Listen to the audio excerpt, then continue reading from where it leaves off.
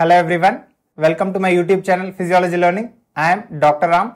In today's series, we are going to discuss about the somatosensory cortex.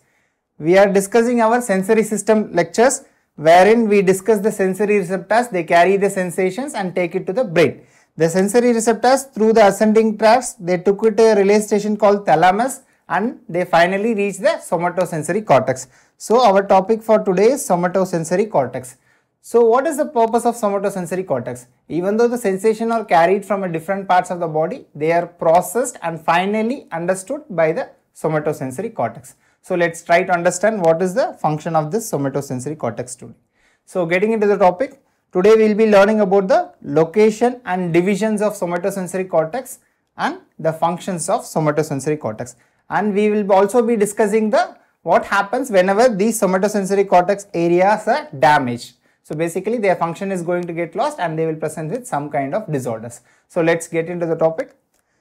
So first coming to the location of somatosensory cortex. Where is the somatosensory cortex located?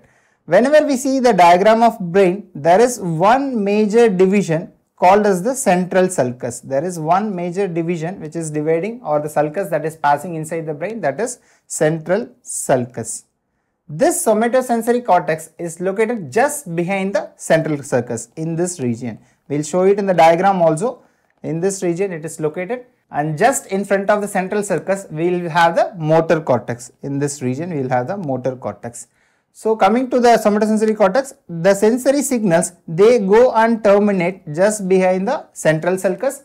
And in which lobe of the brain it is located? It is exactly located in the parietal lobe of the brain.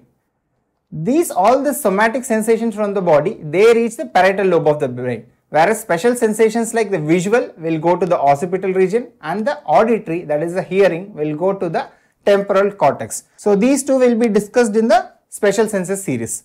Then the somatosensory cortex, they are classically divided into somatosensory area 1 and somatosensory area 2. They are usually represented as somatosensory area 1 and somatosensory area 2. Other than this, we have something called as the somatosensory association area. We will try to understand their functions also. So coming to the diagrammatic representation, as you can see here, there is one big sulcus in this region which is called as the central sulcus. And another classical sulcus is the lateral sulcus. And we have one more sulcus in the brain which is not depicted here, that is the parieto-occipital sulcus. So these are the three major sulcus which is dividing the brain into 4 lobes. So coming to the central sulcus again, as you can see here, just behind the central sulcus, we have a area stated, that is our somatosensory cortex.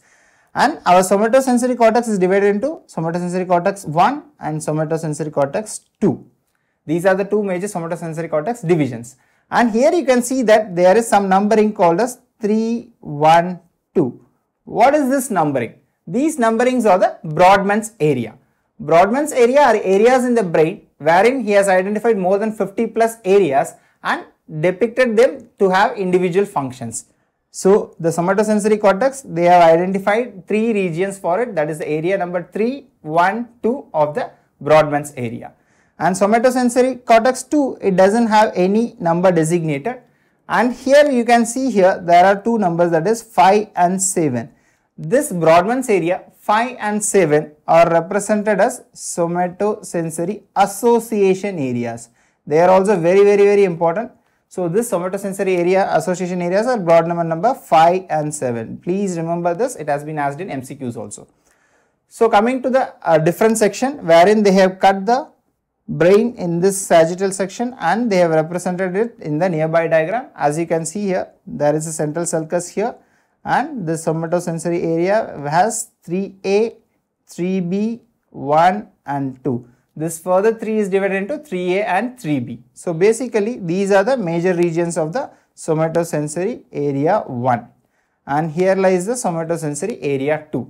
So all the sensations in the body, that is the somatic sensations, they are going to reach this area particularly, that is the somatosensory area.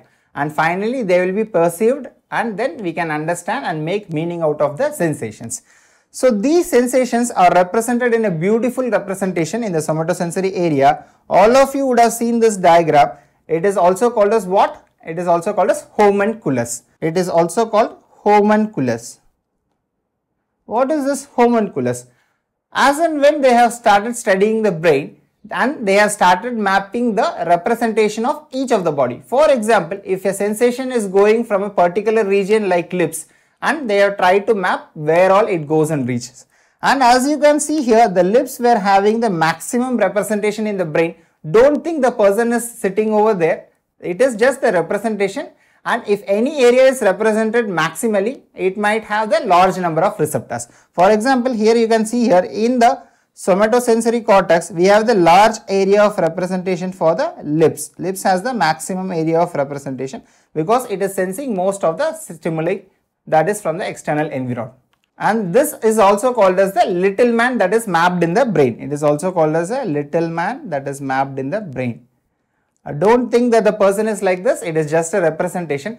And if a particular part has very little number of receptors and not many fine sensations are going from it, it will have very less representation. As you can see here, the limbs are less. So as we can see here, the facial regions and the lip has the maximum representation, followed by the fine movements that is done. Most of our fine movements are done with our hands and fingers. That's why they have a good amount of representation over here apart from the lips. And as and when the functionality or the precision comes down, the representation also decreases.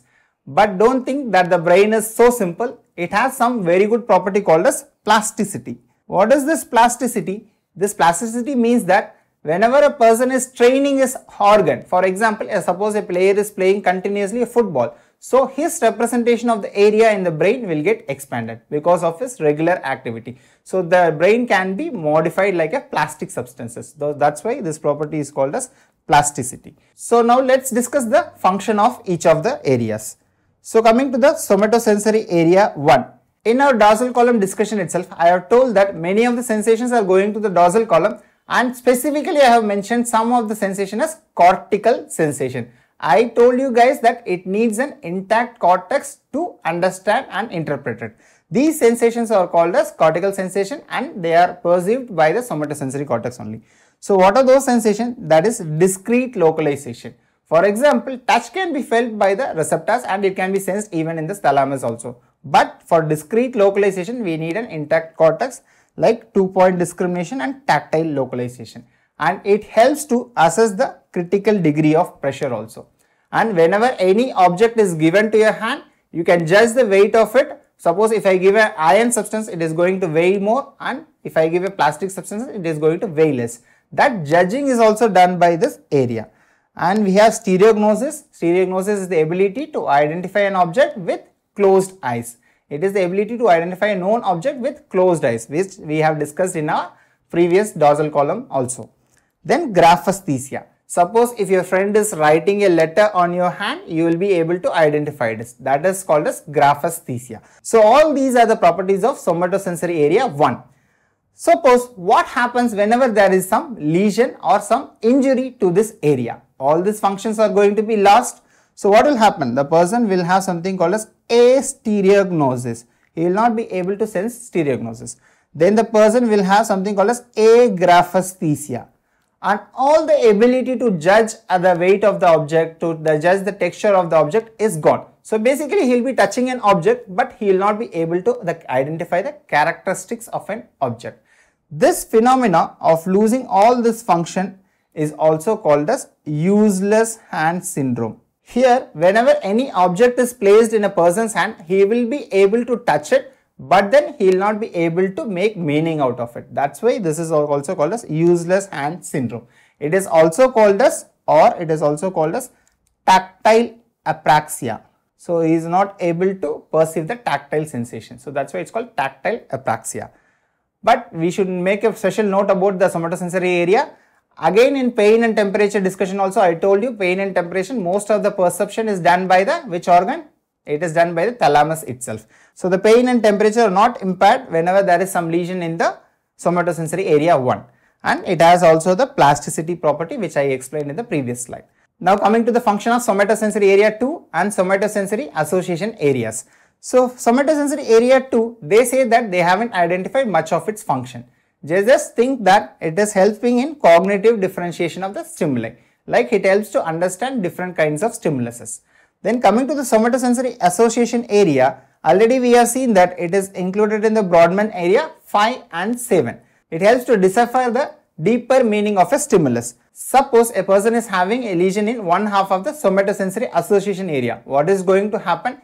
He is not able to recognize a few things or the objects that is present in front of him. He can identify the stimulus, but he will not be able to make meaning out of it. He will completely ignore that other half. That process is called as morphosynthesis. If he is able to identify the complex object, it is called as morphosynthesis. And if there is a lesion, what is going to happen? It is going to present with amorphosynthesis. So this is a form of hemineglect. This is also clinically called as hemineglect, and this has been asked in various MCQs also.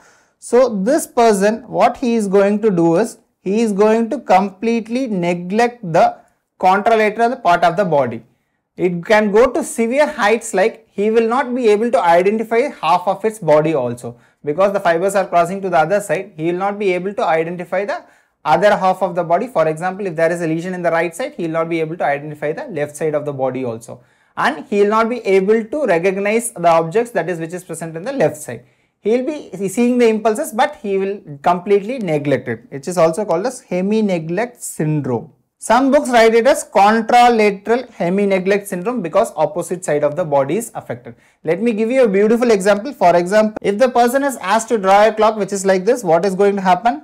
The picture on the right side will be drawn by the person with contralateral hemineglect syndrome. He is going to completely ignore the stimulus from one half of the body because of the affection in somatosensory association area, and this has been asked in several times in MCQs also, so please pay attention to here. This is because of somatosensory association area destruction, and they have given various beautiful examples also. For example, the line was drawn, and if the normal person is asked to bisect the line, he is going to bisect in this region, and if the same line is given to the patient, what will happen is he is going to bisect here, because for him only the half of the stimulus is the line that is presented in front of him. He will just recognize this region as the stimulus given, and he will bisect in that middle point, like this region.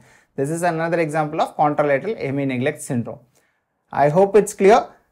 Thank you for listening. We will meet in the next lecture. Thank you so much.